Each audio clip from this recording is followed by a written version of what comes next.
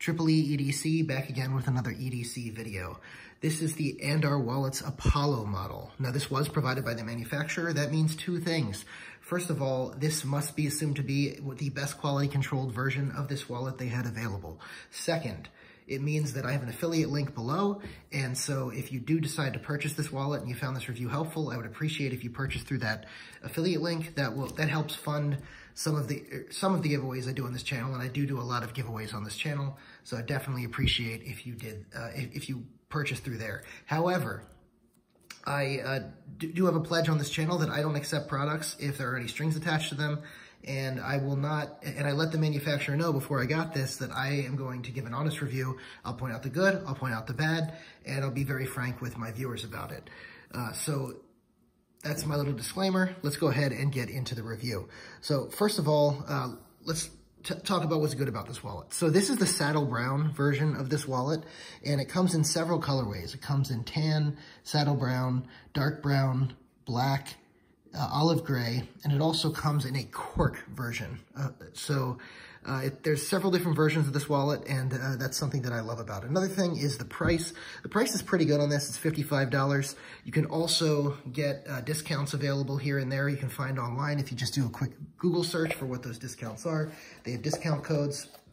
Also, comes in a pretty nice box. Box looks like this, and let's go ahead and take a look. If I can get this open. There we go.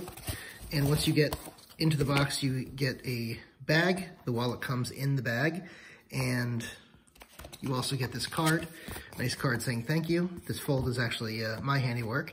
But you also get a thank you code that gives you a discount off your next wallet. So if you can't find anything else online and this code works, feel free to go ahead and use it. But that is another great thing about this wallet is the price is pretty decent for it, and you can get some discount codes here and there for it. Another great thing is the materials used. This is full grain leather. It is Crazy Horse saddle leather, I believe, and I would compare this to Horween leather, Horween Chrome XL leather, where you have the type of leather where it's a waxy, sort of a waxy leather where the oils can get redistributed. So you can see the oils and the leather moving around. That's where you get the different coloration here. I love that. Some people don't like that as much, but I absolutely love that. You can see on the folds it's happening, and you can see where this happens. If you push into the leather, see those colors starting to recede. It's because the oils are being redistributed. So I love that about this leather. It gives it a nice lived-in vintage look.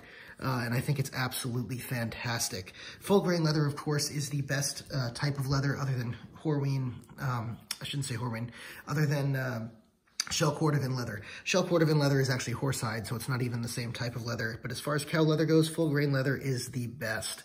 And this is definitely up there. It's good quality leather. So I like that as well. The branding on here is not too bad. The logo here, you have the Andar logo here and here, and then you have the Andar logo here. Of course, this is going to be covered up by an ID, so you're not even going to see this, and this is the only branding you're going to see, but this will also be covered up by a card.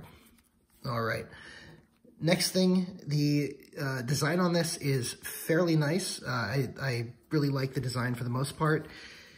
You have a card slot over here. You have 5 total card slots. You have a card slot here. You have a card slot here, another one here, another one here, which is the ID window, and you have another one here, which is on the side. You can see there's a slot in here. So those are all card slots, and we're going to take a look at how they work. So I've got a couple cards here for you, and we're going to go ahead and put them in. So let's see, we can fit one. They claim we can fit 1 to 10 cards in here, so we can fit 2. We can fit 3, 4, 5. Let's make this a little easier and open this up. 6.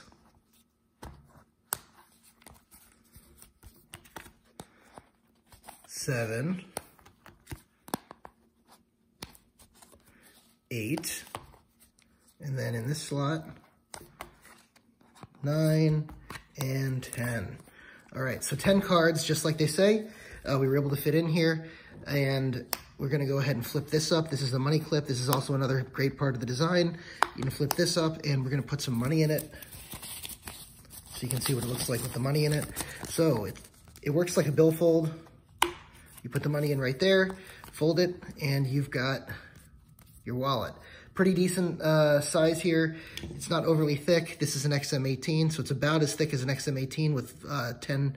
This is a Endura XM18, in case you guys don't know. It's about as thick as a Endura XM18 when it's fully loaded with 10 cards and cash. And so I think that's a pretty reasonable size for a wallet. And this definitely helps you streamline what you're doing. Also, another thing that I like is this billfold is a pretty nice design, because let's say you want to take, it lets you fan out your bills pretty easily here, and let's say you want to take, you know, this bill, right? So you can hold this, pull this out, and it doesn't move any of the other money. Everything remains the way it was, which I think is a fantastic feature. Another good feature here is that the window here allows you to slide out your card pretty easily. So if you need to take out your ID, window allows you quick access to your ID. If you need to get to the card behind your ID, you can also do that pretty quickly. Slide the first card out, slide the second card, then slide the first card back, and pull that second card out. So that's great. What's awesome about this wallet is this tab right here. So this tab will go ahead and pull out. If you pull the tab, it's an elastic tab. It will pull out these 2 cards here, and then you can take the top or the bottom card for easy access. So you can put your 2 most used cards in the slot and they will always be available for you. So I think that is a really, really good part of this design. I love that about this wallet. Let's see that in action again. You just take this tab, pull this up, and boom, the card's there. You can go top or bottom with it, and you are good.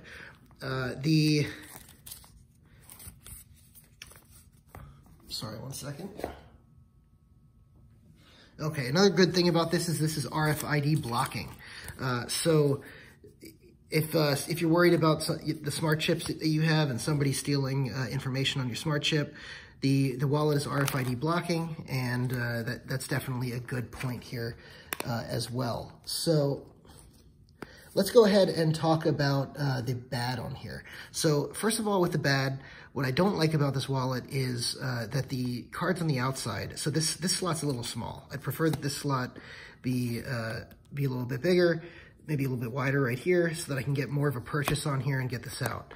Also, getting out the card behind it is a little bit trickier. So if you put 2 cards on this outside right here, although you can get to the first card pretty easily, getting to the second card requires you to take the first card out. Otherwise, you're fumbling around a little bit. So that's not as good right there. Another issue is it's hard to get to the cards when this is full from behind over here. So, you know, if you need to get to the back card, it is a little difficult. The easiest way to do that is going to be to open on the wallet, pull the top card out, and then pull the bottom card out. So again, pull the top card and then the bottom card. If you try to take just the back card, just the bottom card, what happens is you run into a couple problems. You run into the problem of not being able to get your finger back there because it's a little tight. And remember, these are unembossed cards. So once you get embossed cards, it's going to be even a little bit thicker.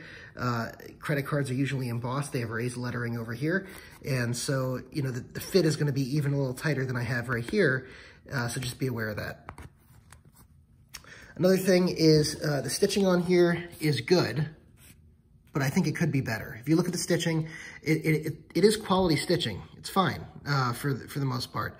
It's definitely average or better than average, but I would prefer that, you know, this be more reinforced stitching because wallets are gonna wear over time and you're gonna get some stitching coming up over time, probably in a wallet.